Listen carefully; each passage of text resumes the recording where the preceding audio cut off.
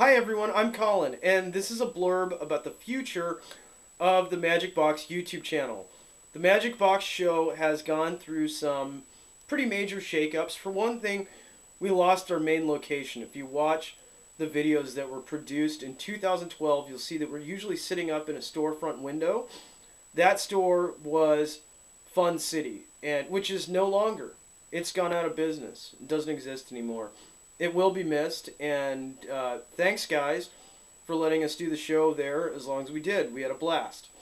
So we're looking for new locations. For instance, other local small businesses that are interested in receiving the free publicity of having a talk show produced on the premises of your store or nightclub or whatever it may be, please get a hold of us about that. We'd be very interested in working with you.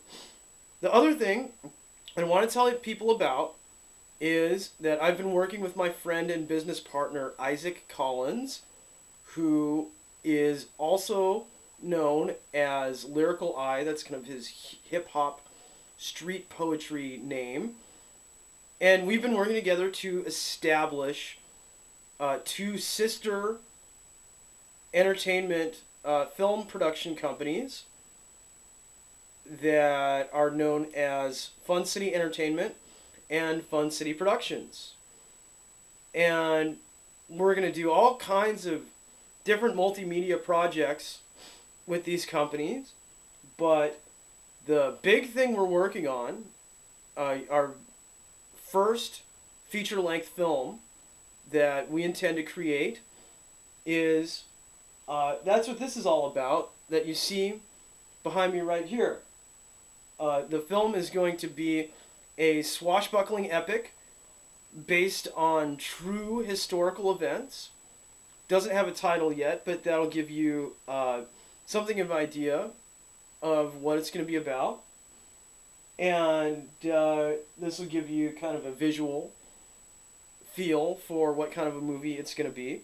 We want to do a lot of the special effects with scale models, kind of harkening back to 70s and 80s era George Lucas and Steven Spielberg, when they would shoot their special effects with little models before the advent and rise of digital special effects, which are in vogue in Hollywood now, but I think are kind of overrated, actually.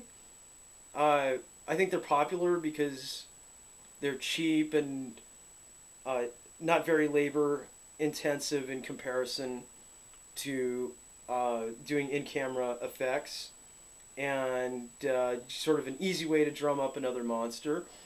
I really am excited about the idea of doing some film production that really delves into the history of special effects, bring back some lost techniques that I think work quite well and have resulted in some pretty epic films. The Star Wars series, Indiana Jones, Close Encounters of the Third Kind, Ray Harryhausen, that sort of thing.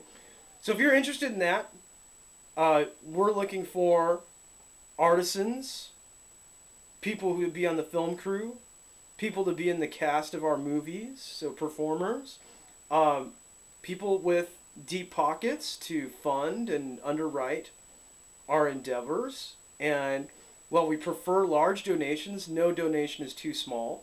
So consider some generosity toward being able to say that you had a hand in helping create a really awesome independent film production company. That would be really cool. Thanks for your time. I'm going to be putting together kind of a more extensive, slickly produced, well-edited presentation about the swashbuckling epic film to give people a better introduction to what we have envisioned for that. So that's another thing that's on the horizon. So keep a lookout for that. thanks for your time. And, just two more things. One I want to say is I'm also working with my friend Thomas Hayes and Stephanie and some other people on Pangea Archival Network, which will be making documentary films. So look for that, and on the internet and on Facebook and that sort of thing.